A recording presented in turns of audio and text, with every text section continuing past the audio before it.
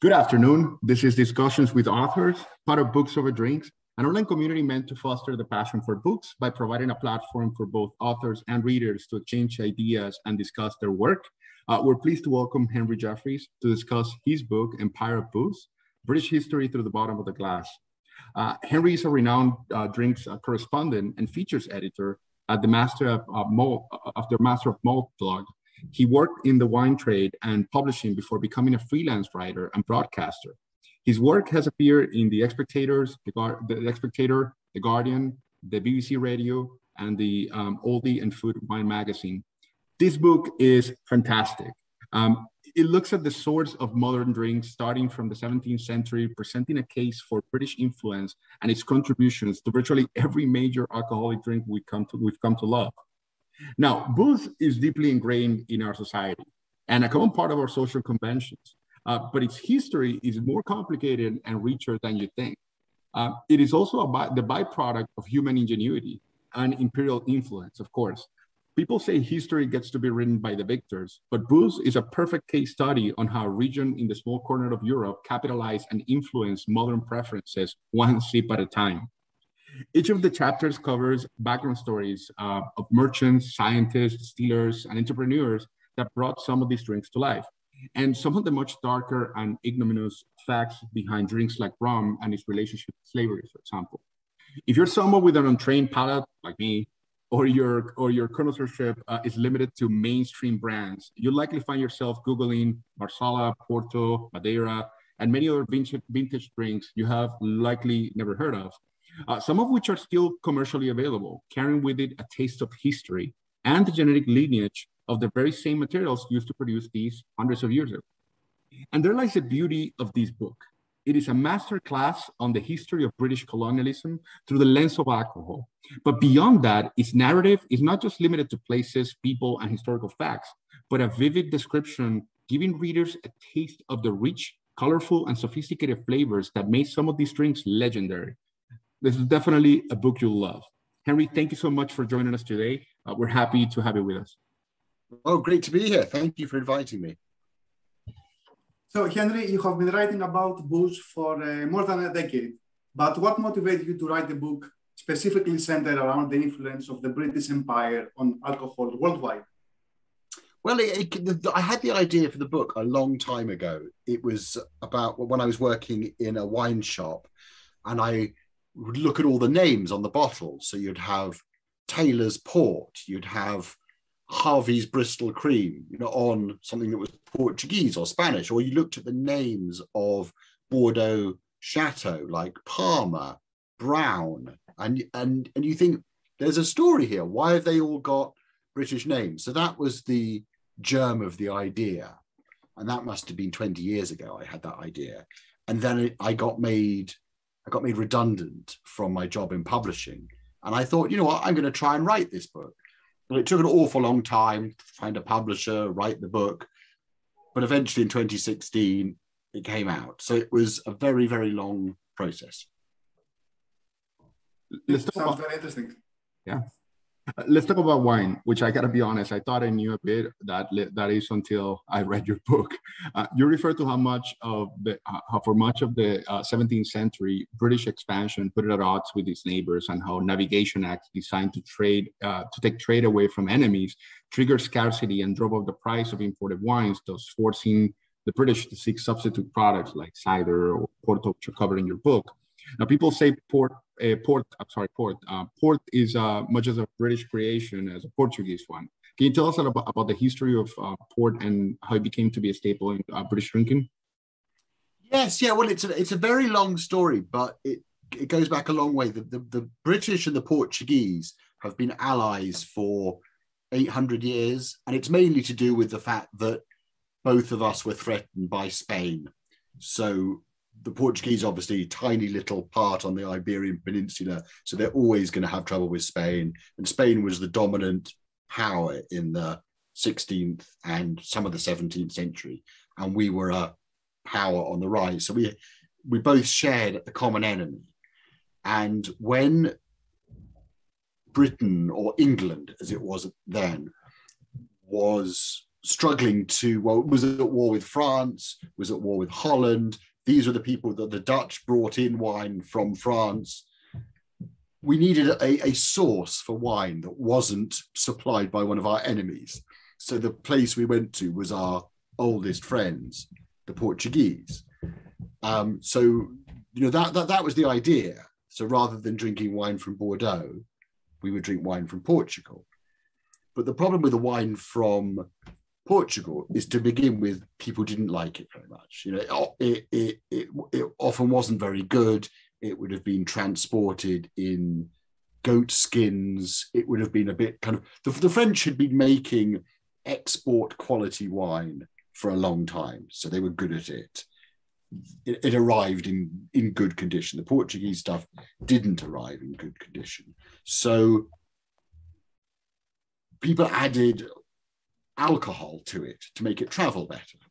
So the idea was that if it's stronger, it's going to last the sea voyage better to England. So early port would have been a kind of dry, strong red Portuguese wine with brandy poured in it and then sent to England. And the idea was that the brandy would make it last. So that's where you have the kind of early days of port, which would have been sort of mid-17th century.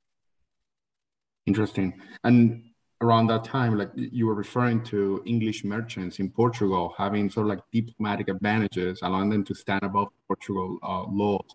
How did they come to achieve such positions? Yes, well, I mean, that's the thing about the relationship between the Portuguese and the English, is it was at times not a particularly equal one. So the sort of English merchants, and they weren't just English, they were Irish, Scottish, and from all over the place. There were Danish ones and Dutch ones and Norwegian ones. Because the English were powerful and rich, they formed their own community in Porto, and they were rather like a diplomatic corps. So rather like diplomats had diplomatic immunity. The English merchants in particular had a kind of diplomatic immunity. So they said they wouldn't be tried by Portuguese courts, they wouldn't be subject to Portuguese law. And they formed this kind of separate, it's almost like a sort of merchant aristocracy, which still exists to this day, which is the amazing thing. You go to Porto and there are still descendants of these merchants, Sandemans, Symingtons, these great families. They're still there. Though they have intermarried with the Portuguese, and they all speak fluent Portuguese and fluent English. But if you met them, you would never say they're anything but English gentlemen, even though they've spent their whole lives in Portugal. So it's very interesting the way those communities have persisted in certain places. So in the book, you mention about Porto and cider, among others, as drinking it as a patriotic duty, making a political statement. And this is because of the wars with France that occurred over the centuries. In general terms, what relationship do you think booze has with politics and foreign affairs? Well, do you know what? I would like it if it didn't have any relationship at all with politics and foreign affairs, and you just drank what you enjoyed. But in the past, it had huge importance. First of all, the book is really about the impact of politics on drink. So the politics is equally important, and it's about how someone will be at war with someone will raise taxes on something, there'll be a treaty with someone, and then inadvertently that leads to the creation of certain drinks. So the development of port because of war with France, or back in England, the development of high-strength ciders as a replacement for French wine. And the interesting thing was that it became a kind of statement of your politics, even back in England, what you drank. So if you were a supporter of the, I don't know how much you know about English history, but it gets a bit complicated. But basically, if you were a supporter of King James, you were called a Jacobite, and you would have been pro, this is very loosely based, but you would have been pro-Catholic and pro-French. So you would have drunk Bordeaux, especially in Scotland. So supporters of the Jacobites in Scotland would have drunk claret to show that they were supporting the Jacobites. Whereas if you supported the Hanoverians, who were at war with France, Protestant, you would drink port to show that you were anti-French and anti-Jacobite. So it was a sort of, and this persisted for years. So if you read the novels of Patrick O'Brian, which are, do you know the film Master and Commander?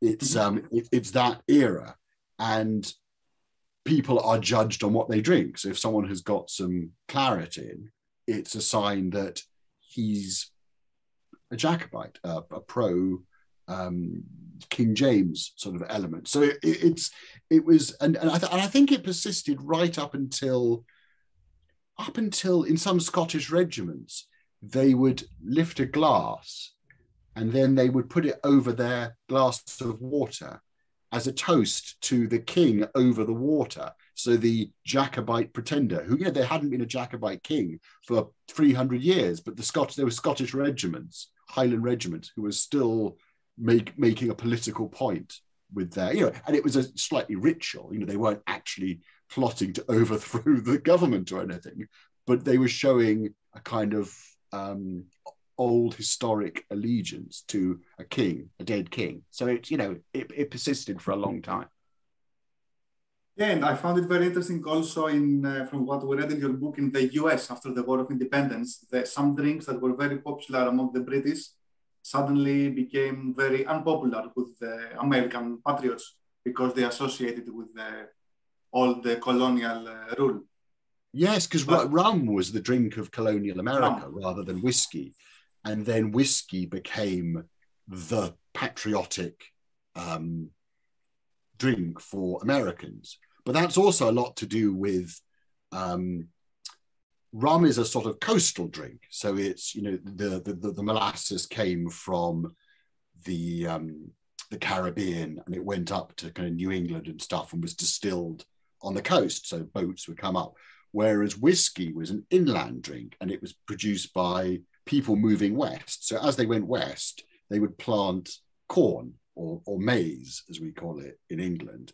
And that would be used they were mainly kind of Scots and Irish to make a version of whiskey, but made with maize. So they were away from the coast where the rum was made, and then whiskey became the drink of patriotic Americans, whereas rum was the drink of colonialists. Yeah, very, very interesting if you look how actually it shapes history and today's drinking habits. So we see in the book many different technical aspects of the production of wine, beer, rum, and other liquors, from the ripening of the grapes to fermentation, oxidation, fortification, through adding brandy, all of which are aimed to produce the drinks that we currently love. Can you tell us from those techniques which ones have sustained the passage of time, which ones may be similar to what was done 300, 400 years ago, perhaps? Yeah, that's a really interesting question. I think probably the drink that has persisted the most, though it has changed quite a bit, is red Bordeaux, so claret. So what we think of as you know, the kind of archetypal red wine was developed. Oh, I mean, Bordeaux used to be quite a cheap wine. It was designed to be drunk pretty quickly after it was made. But in the 17th century, this chap called Armand de Pontac created the model for a wine that would last, and he sold it in London. It was called Haut-Brion, and you can still buy Haut-Brion, and it was like 3 times the price of normal wine, and it was designed to last. So you could keep it in a barrel or in bottle, and it would improve with age. And he concentrated on certain grapes like Cabernet Sauvignon. I mean, we can't be exactly sure what he was planting, but he chose some grapes over other ones. And he created the model for red Bordeaux, which took off in the 18th and 19th century. You had, you know, Latour, Margaux, Lafite, all those famous names have their roots in the 18th century. And this wine, which the English called claret, became the model for red wine all over the world. So they planted Cabernet Sauvignon in Chile and tried to make Chilean claret, very, very successfully. The same in California, the same in Spain with Rioja.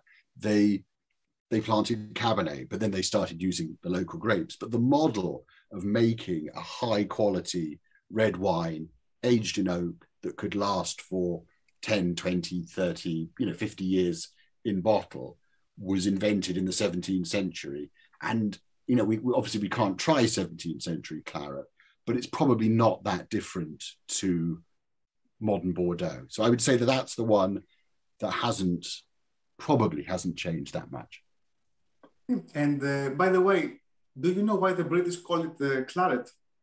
It's because originally it was a pale red wine called claret, meaning clear. And then they started calling all red wine from Bordeaux claret or claret. And then claret changed to be a very deep colored wine that wasn't claret at all. And in fact, claret is still sold in Bordeaux, but it's almost like a rosé rather than, it's like between a rosé and a red wine. So it's a sort of archaic name that has persisted. I see. Now let's talk about the mythos behind some of these familiar names like Dom Perignon and Captain Morgan that, although have been embellished for marketing purposes, do carry with it some stories of the past. Even reading about some of the consequential inventions, like the invention of the wine bottle, stand on the shoulders of men with colorful, I think you referred to as colorful paths, to say the least. Men like Sir Kellam Digby. Who are these characters?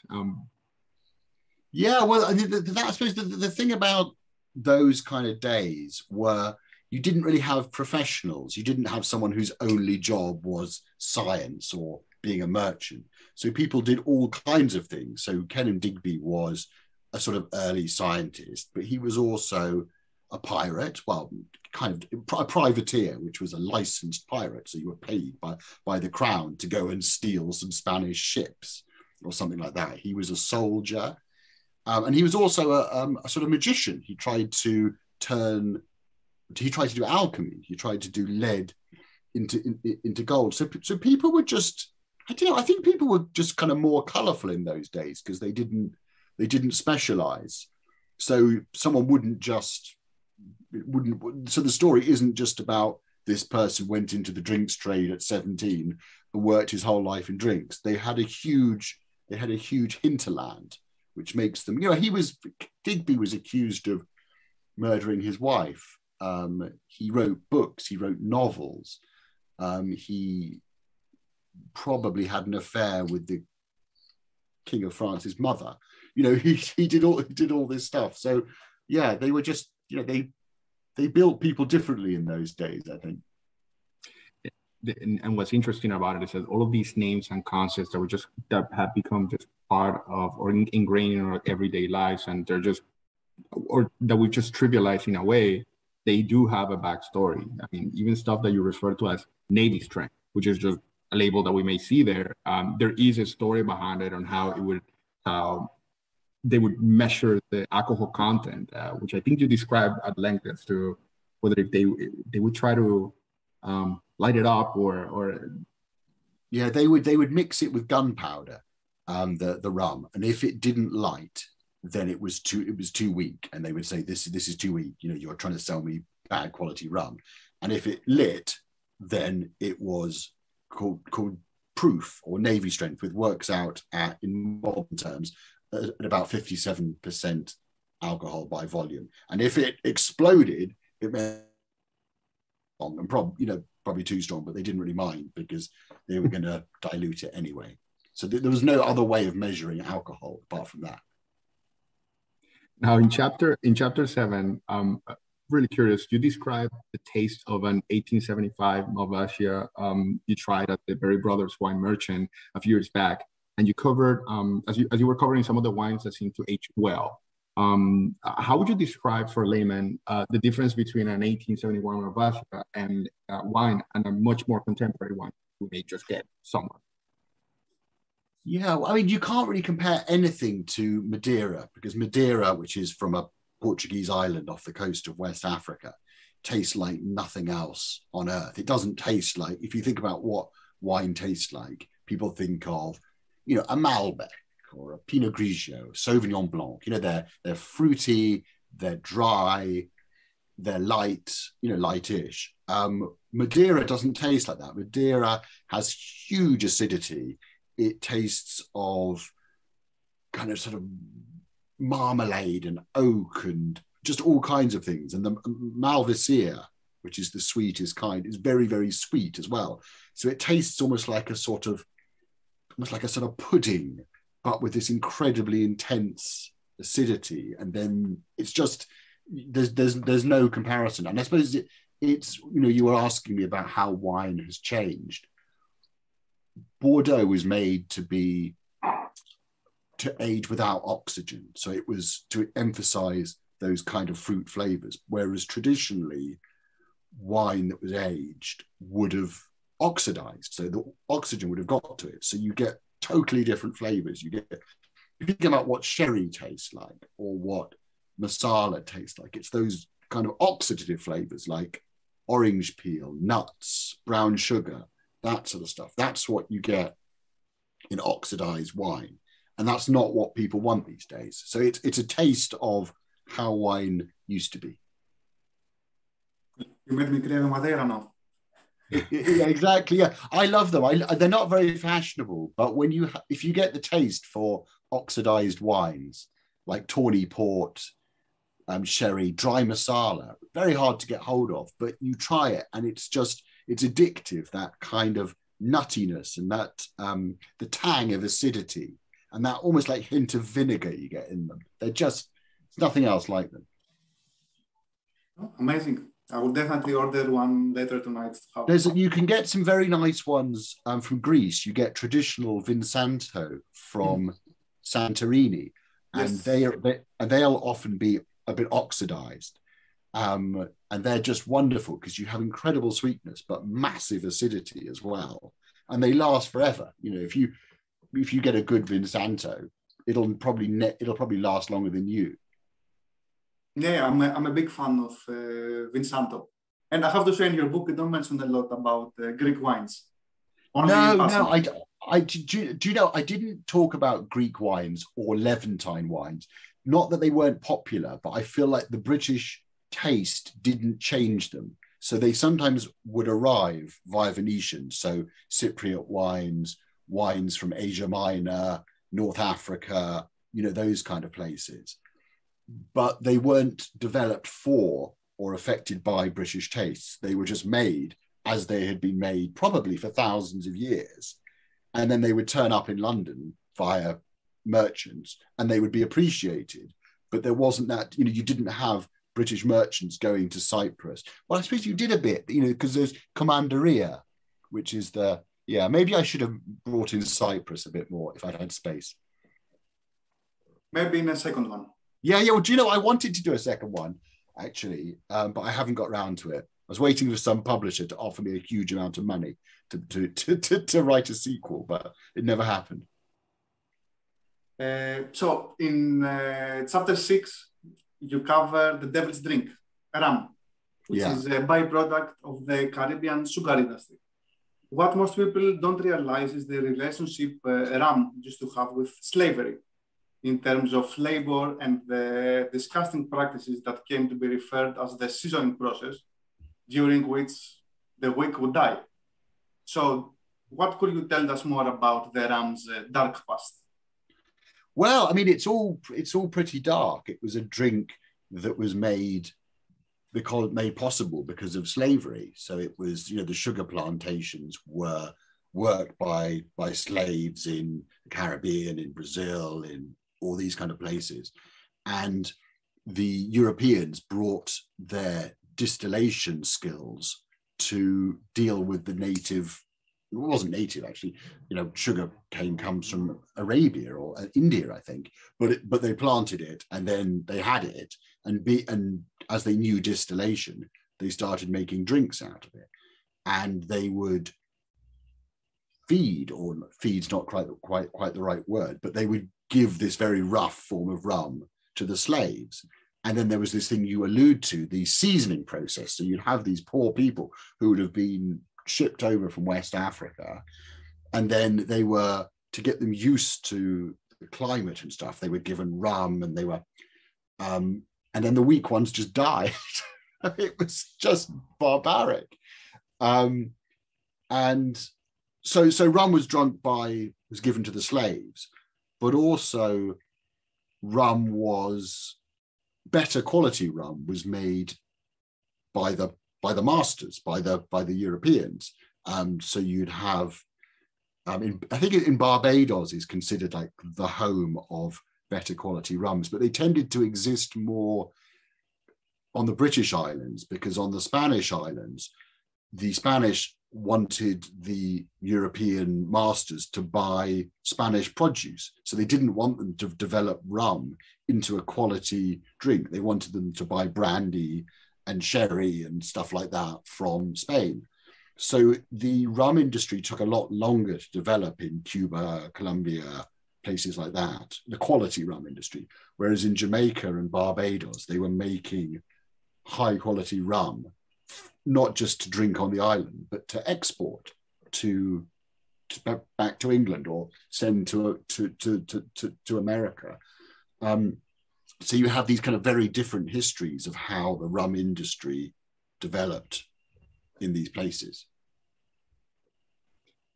No, but it's such a sort of unpleasant story. So it's one that obviously the rum producers nowadays, they don't want to make a big thing about the past of their drinks. Like Captain Morgan, it's a brand of rum, but he was also a slaver, and he wasn't a pirate, and he was a very, very unpleasant person.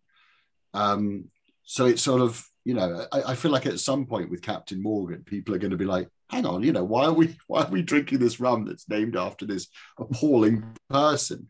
So it's one that people don't talk about very much, and perhaps they should. But at the same time, I mean, the rum industry is now a sort of multinational industry. It's not run by descendants of the slavers anymore.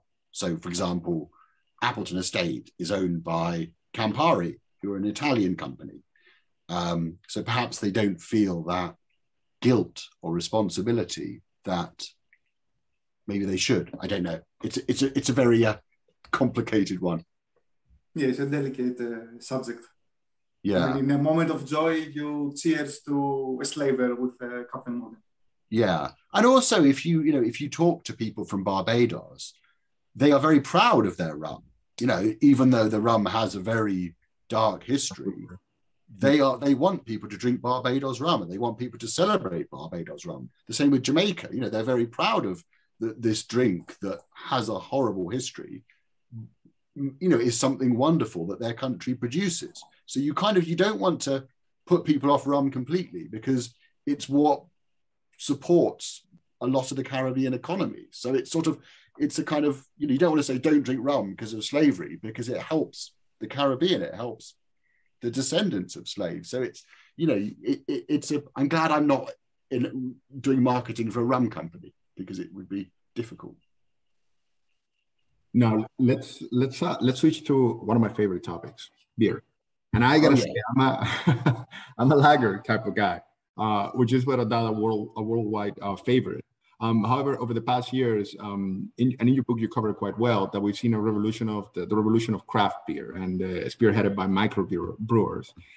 You seem to attribute it to a form of protest against the blendness of common style lagers in the market, starting in the U.S. and then proliferating, spreading across the world. What is the future of craft beers? Oh God, that's a tricky one.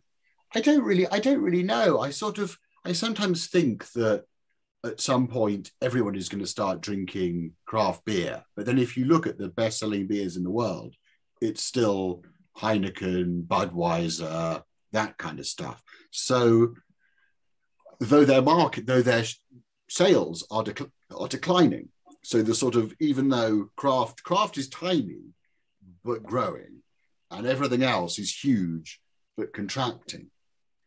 But I think kind of craft, like beer, let's say craft, it's a very hard thing to define, but let's just say it's beer with lots of flavor. I think is always going to be quite a small thing, because people love something that's cold, refreshing. You know, they love their Corona and their Sol and their Heineken and things like that. So I think craft will, you know, I think it'll always be quite small. I think that by definition, it needs to meet that standard, right? I mean, in terms of like what to be considered one. Oh yeah, yeah. I mean, I'm kind of generalizing hugely about what craft means, because there's so many craft breweries that are now owned by Heineken or Budweiser, and then it's like, are they still craft? And then in England, we have a lot of sort of mid-sized breweries, which are, you know, they're not microbreweries and they're not Budweiser. They're small, but quite big at the same time. Are they craft? So it's sort of, you know, it's a hard one. And I'm not really an expert on modern beer. You know, I like drinking beer. I'm interested in the history of it, but the actual where the beer market is going is not my area of expertise. So we mentioned a bit in passing publishing the book. So the book was published using unbound.com, which is a crowdfunding website. We took a look. It's very interesting. What was your experience bringing this book to life?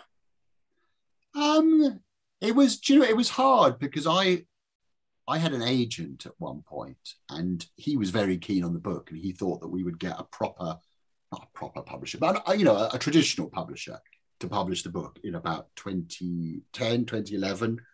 And it never really happened. It didn't happen at all, which was very disappointing. So I just sort of sat on it for a bit, and then I approached Unbound, and we did it with them. And it was, you know, it was okay. They were a good company in some ways and a not so good company in other ways.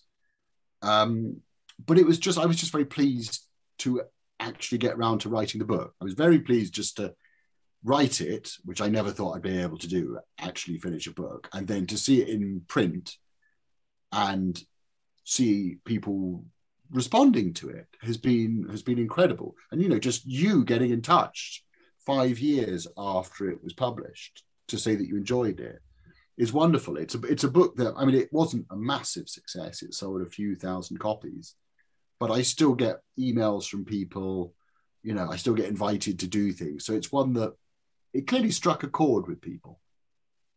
Yeah, we're certainly pleased that it got published in the end as well, because we really enjoyed it. Good.